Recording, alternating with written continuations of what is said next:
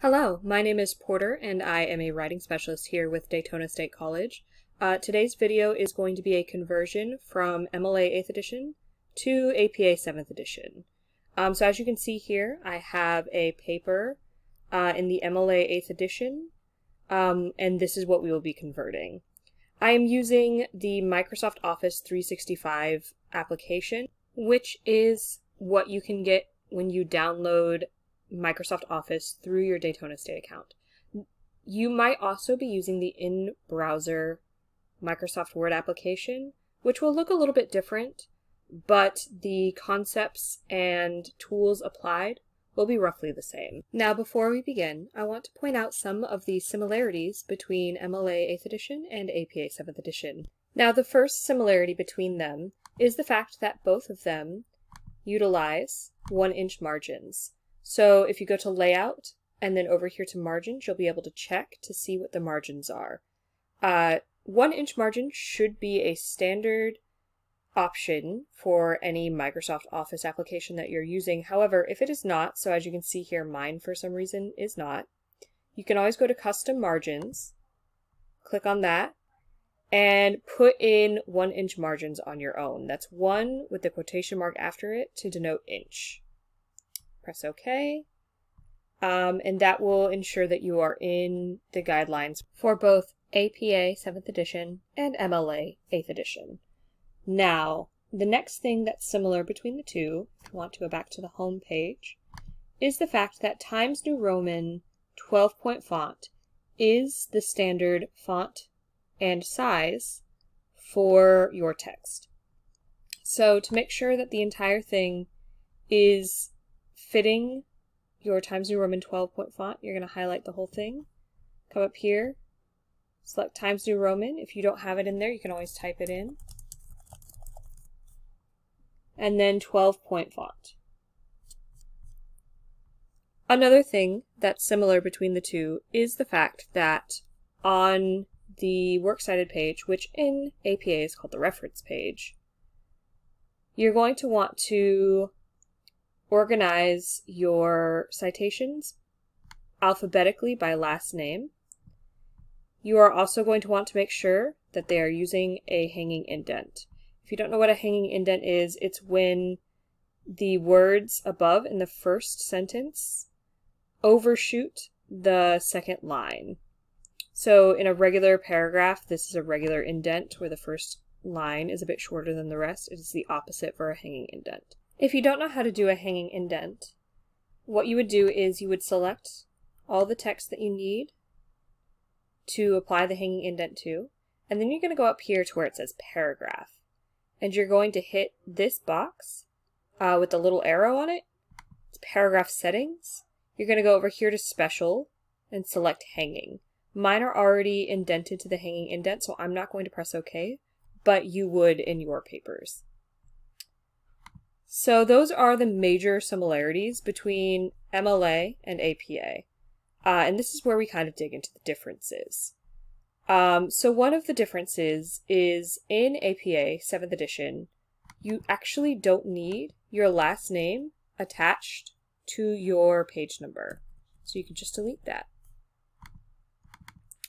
Your APA paper should just have the page number up at the top corner.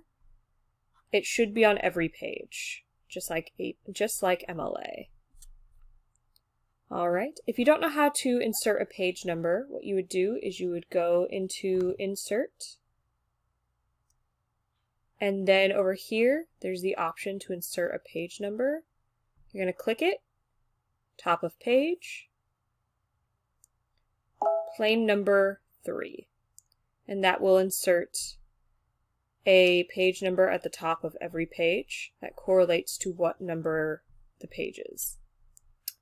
Another big difference between APA 7th edition and MLA 8th edition is the fact that APA utilizes a title page. What that means is all of this information about who wrote the paper and what class it's for and the title is going to be on a separate page from the content of the paper. So this isn't going to be on the first page. And a lot of the title page does utilize the same information that the main heading of MLA 8th edition papers use. So we're going to still include the title itself, right? We're still going to include our name, our professor's name, the class code, and the date it's due. The biggest thing we're going to add to this is going to be what school we're attending.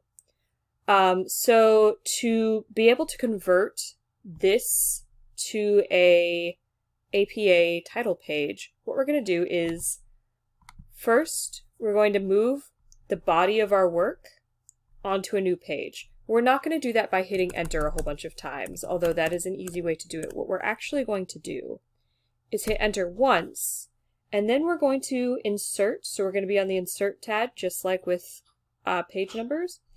We're going to insert a page break. And what that means is that everything above this page break on this page will not affect what's on the next page. So if we were to just hit enter a bunch of times, right? And then go back up and add things in, it's going to affect how far down the body of work goes on the next page. But if we just use a page break insert, what that means is if we add anything up here, it's not going to affect how far the paper goes down on the next page. Now the next thing we're going to do is we're going to scroll back up, and we want to rearrange the title page so that this information is center aligned and underneath the title.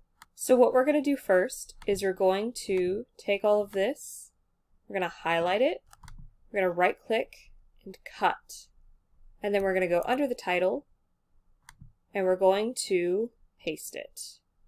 So however way you paste it, what you're going to want to do afterwards is make sure that it is center aligned. The title page for an APA paper is always going to be center aligned. So you're going to select it, and then you're going to go to the Home tab, and you're going to go over here to where you see these lines. You're going to select the middle one, so that's center alignment.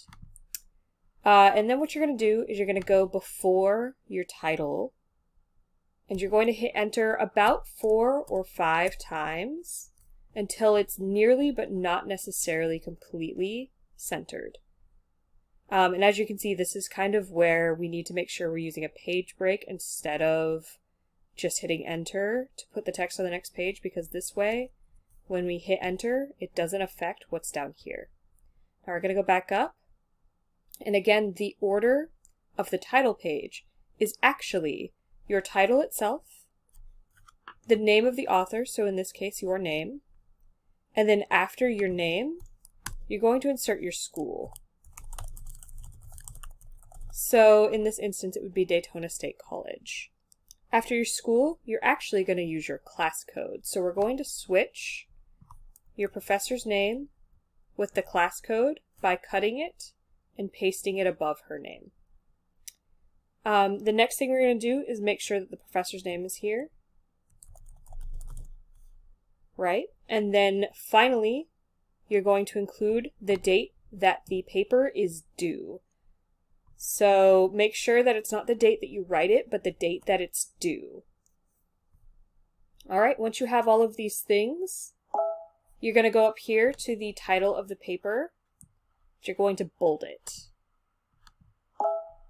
And that way you have all of the information you need to create the title page. And it should look about like this. So almost centered, about 5 enters down. The next thing we're going to want to do is we're going to want to select this title, right? And we're going to copy it. So we're not cutting it this time, we're just copying it. Copy. Then we're going to go down and we're going to insert the title again. Now this is unlike MLA, of course. MLA does not utilize the title more than once, but APA does. We're going to keep the bolding as well. Delete any spaces that might generate. And right under this second title on the second page, as you can see up here, that's where your paper will start. So this is where the beginning of your body of text should be. The next thing we're going to do is we're going to move all the way down to your Works Cited page, which should be your references page in APA. So we're going to change Works Cited to references. Just like our title, we're going to make sure references is centered. And then we're going to move on to converting our references, which will be in part 2 of this short video series.